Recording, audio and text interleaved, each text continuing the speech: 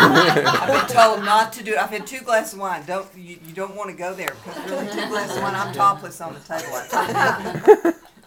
Okay, dear table. I actually wrote a rap song with verse. Why would you?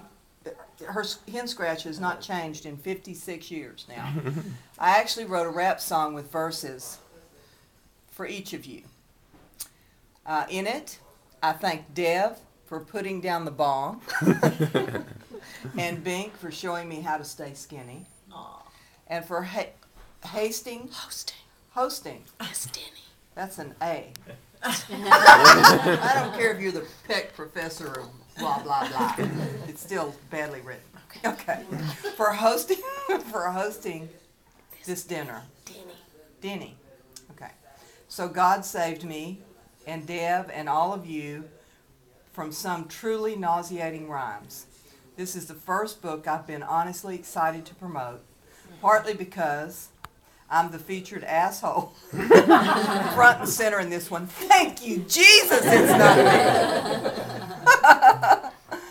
I hope we sell a zillion. For that reason, reviews matter.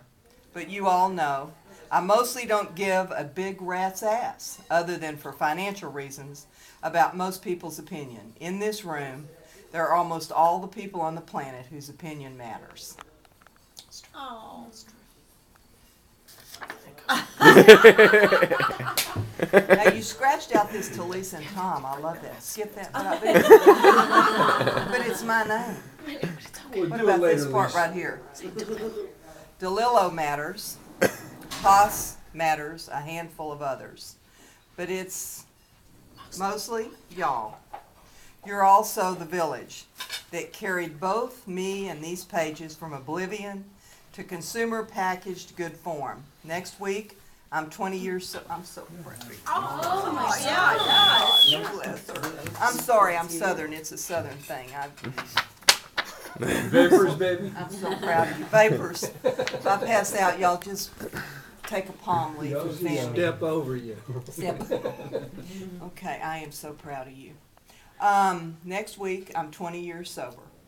And that's a miracle I also celebrate tonight. You're the family I would have picked, each one of you.